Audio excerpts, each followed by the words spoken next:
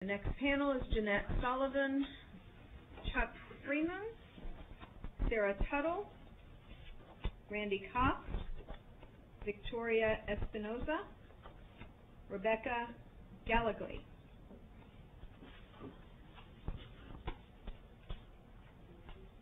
If you'll just tell me your name, I'm going to register everyone else as wishing to provide oral testimony but changing that to registering a position.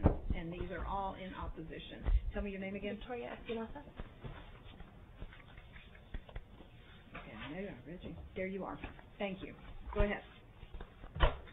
Good morning. My name is Victoria Espinoza. I'm a second-generation Austinite, Texan, American, proud Chicana, and survivor of domestic abuse. And I am in opposition to this bill. Being raised Catholic, my religion leads me to believe that abortion of any kind is wrong. But being an American, I strongly believe that my religion has no place in politics. In all honesty, this bill will not affect me. I'm fortunate enough to be insured, have access to women's health care services, and live in Austin where abortions will still be available to me.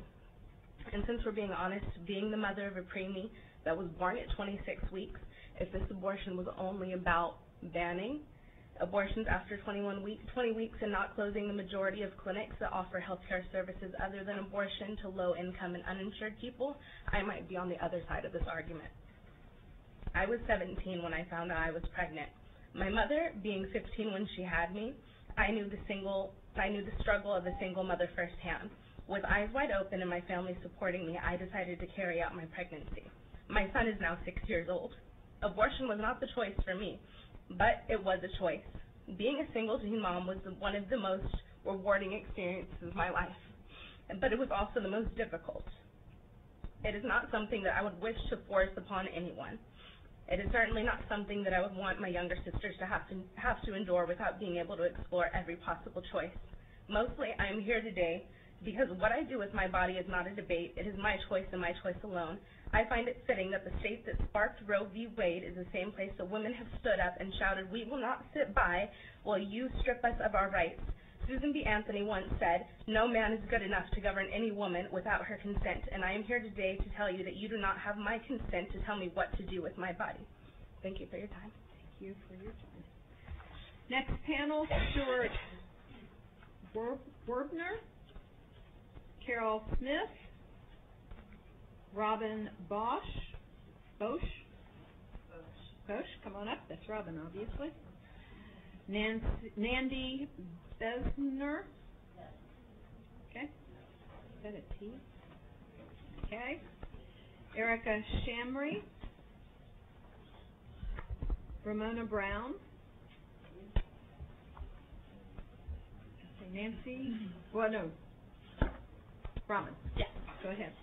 My name is Robin Bosch. I live in Austin. I am a constituent of Senator Watson, and I'm here to speak out against Senate Bill 1. As everybody said all day long today, it is obviously, as a U.S. citizen and a woman, my constitutional right to a legal and safe abortion. Unfortunately, I feel that Senate Bill 1 includes regulations that would severely limit access to safe and legal abortions for many women. The burden seems to be on women in rural and poor communities. Quite honestly, as the woman who spoke earlier, this probably won't affect me. If I have to make a decision to have an abortion, I live in Austin, in which case one of the 5 clinics will probably be here. Also have financial resources to go somewhere else where my constitutional rights are still being upheld. But the 16-year-old in El Paso or the 22-year-old in Brownsville might not have that same choice, and that to me is really unfortunate. In my opinion, this bill is a non-direct way to limit the right to abortion under the guise of women's safety. And I think if we're concerned about the standards of the centers that perform these abortions, then we should find funds to upgrade them, not create legislation to close them.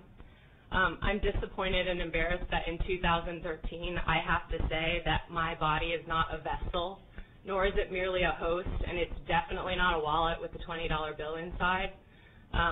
My right to procreate is my own, my choice is my own, and I think my medical decisions for myself and my body should also be my own.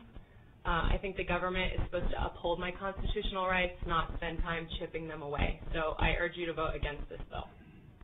Thank you. Nancy Besant. Besant. Besant. Go ahead. My name is Nancy Besant, and I'm opposing SB1 as a private Texas citizen. I'm a lifelong resident of Texas and a constituent of Senator Kirk Watson. First, since this bill states that it must apply separately to, quote, every individual woman, unquote, I think it's therefore imperative that each Texan who wants to testify about this bill should have the chance to be heard. Hearings should be held in all parts of the state, especially in remote areas that will probably lose access to low-cost birth control and reproductive health care, including abortions as a result of this bill. Second, a woman and her doctor, not state politicians, should make personal medical decisions.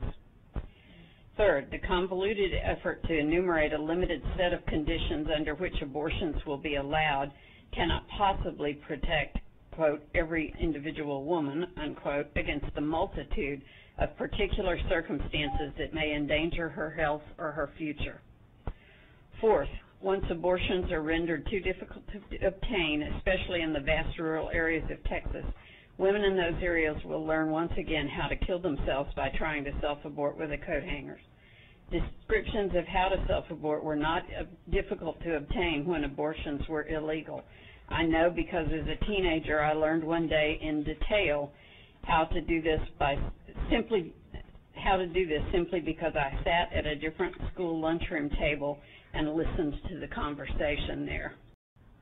I believe this bill will also result in the loss of medical care for Texas women when doctors decide not to become obstetricians or not to practice in Texas or decide to retire because of the professional risks created by this bill. I think even people who don't want abortions and want to carry out a pregnancy will be put at risk by this. Thank you. Ramona Brown? No. Okay, I'm going to show Ramona Brown as registering physician in opposition. Erica Shamry? Nope. Same thing. Not Stuart Wardner. Carol Smith. Carol Lynn Smith. I'm Carol Lynn Smith. I live in Travis County. Kirk Watson is my senator, and I'm here to represent myself. But I keep in mind my 2 adult daughters and my sisters, my friends, many people who have told me that they appreciate that I'm here to speak with you. And this is the first time in 61 years of my life that I've ever testified before a Senate committee, so I'm kind of thrilled by it.